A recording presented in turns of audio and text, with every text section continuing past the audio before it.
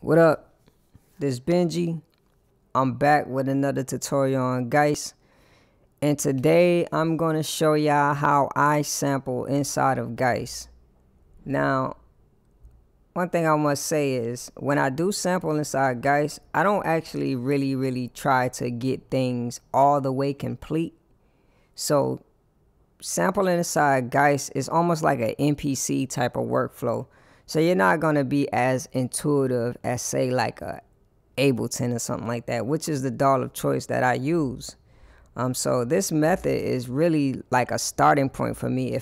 If I really want to sample inside of the program, I would do it in this manner. And like I said, it's just a starting point, just as well as me doing beats inside of here. It's really a starting point, and I just take it to Ableton and finish it. So if you want to like use your MIDI keyboard to kind of trigger the sample, you might want to use Engine 1 to do that. Now, I don't know how it is on everybody else's system, but on my system, I can't use any other engine to use with my MIDI keyboard for some reason. So I have to use Engine 1. My keyboard only works with Engine 1 for some reason. I don't know if it's different with everybody else, but that's how mine's work. This example, I'm going to use Engine 5 because I already got the sample how I did it on Engine 1. So I'm going to use Engine 5 to show you how I got to where I'm at. All right, so let's dive into it. First thing you want to do is make sure you are on slice mode. So when you do drop the sample in, it goes straight to the slice editor. And let me just get the sample, which is this right here. You could drop it in straight from your from any browser window, from any folder or whatever. That's how I do it. And we get to the sample editor, the slice editor, whatever you want to call it. Now, when you first get it, you see these little black markers, start and end markers. They'll be at the beginning and the end. But since I already chopped the part I want, I kind of moved everything around.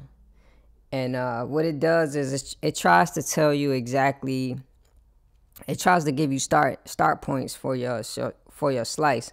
So just like any other program, it'll look for the transient and then give you some suggestions. So you might, when you first pull it up, you might have a whole bunch of markers already there. And if that's the case, you can go up here, take that off, or just go to your sensitivity knob and just slide it down. That way it won't have any markers. The less sensitive it is, the less markers it have. So and then you can go in and kind of put your own markers in. And the way you would do that is these plus and minus buttons right here. You got the plus, of course, that's the add. You got the minus to take away, and then you got the lock function, which you can lock your slices in place. You can also, if you have a tempo already kind of, set, you can do that as well. I don't do that, because I'm basically, like I say, I'm using it in an MPC form, and it's not very friendly or that great of a slicer or a sampler to do like warping and stuff like that. It's not, I don't think it's not designed for that at all. So yeah, so you just go in, and let me just stretch it out a little bit so you can see. You just go in and kind of just put your markers down like any other program. If you use Ableton, if you use any other program that does warping, you know exactly what this is. It's no secret or nothing like that. So yeah, you just go in and put your markers in, and you hit done. Now, one thing I don't like is it will actually put, wherever you sliced it at, it will try to put a pattern or a pattern point in place, just to have a placehold, because that's where you put your markers at. I don't like that, but it does that. So I just clear all tracks, and boom, you know what I'm saying, you got your slices. I'm gonna let y'all hear this so y'all can just get familiar with this, with the sample.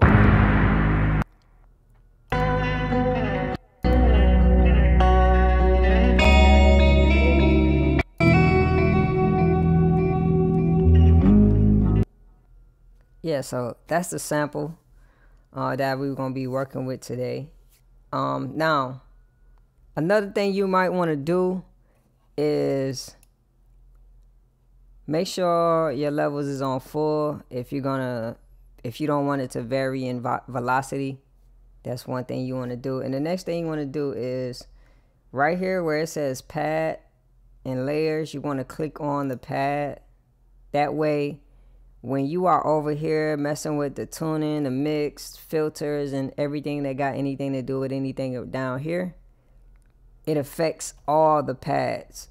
So if you do something to one, it affects everything.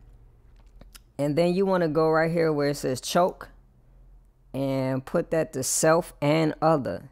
So that's just like an MPC choke where you got a sample and it might run over into the next pad slice point that you want to trigger, but you don't want that. You kind of want it to cut off when you are triggering the next sound.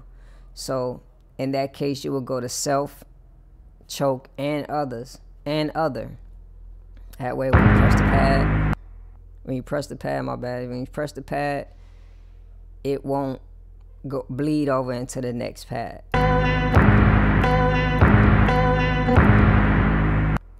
Alright, so once you do that, then from there it's really just creativity, whatever you feel like doing at that point, however your creative juice flow, you know what I'm saying? That's the bulk of it, really, you know what I'm saying? And it's not even that hard. Like for this example, let me go back to my engine one where it's actually at.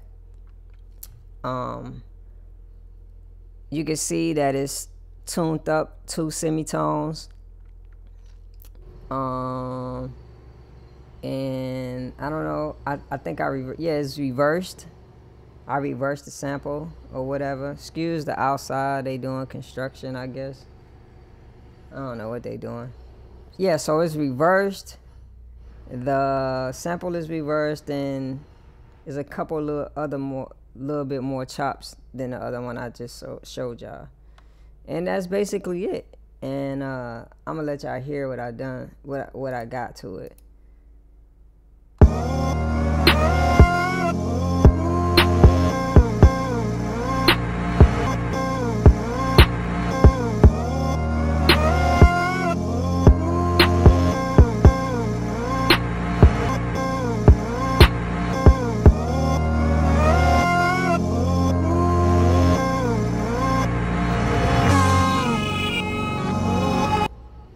Yeah, so with that, I would just go in, take that into Ableton, do all kind of things to it, make it sound better, make it groove a little better to the drums, add more drums, do all kind of things with it to make it just better overall in general. But this is just the start of it.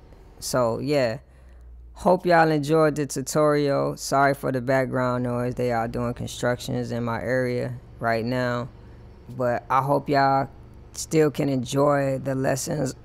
Thanks, like and subscribe, keep commenting, and thank you for watching.